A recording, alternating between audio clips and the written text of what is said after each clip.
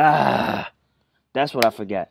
I'm actually very disappointed in myself that I forgot to mention one important thing when it comes to building your intelligence, maximizing your intelligence. How do I forget this? I talk about this so often.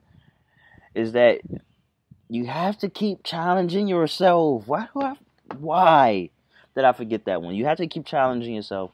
So I'm big on playing chess. I'm big on reading nonfiction, and I am, you know, even though I like to simplify things, I love reading books that are kind of out of my league. All right, and it's a great practice to uh, read something complex and then break it down and then simplify it, like I said in the last video, pass it on to others. All right, so I didn't want to forget that one, uh, and that's it.